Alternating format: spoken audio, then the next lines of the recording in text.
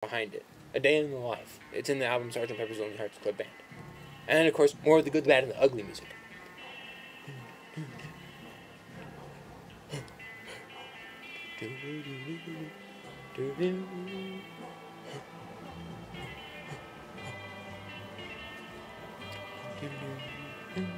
Yes, Stapler Films. Because my first big picture was Case of the Missing Stapler, although the original was actually bad.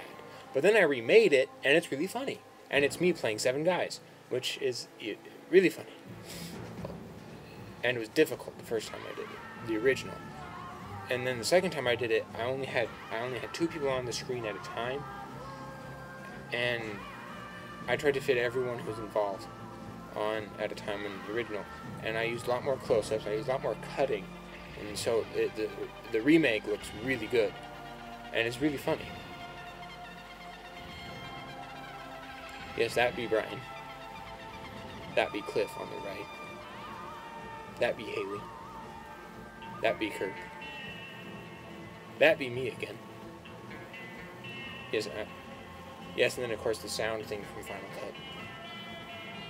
I'm wondering what people will think why I get the typewriter effect when they just have scrolling, but I thought I did so much, I deserved a big credit. And mine's longer than everyone else's too. Yes, special thanks to all these people. And then copyright, it's mine, so you can't, you can't copy it.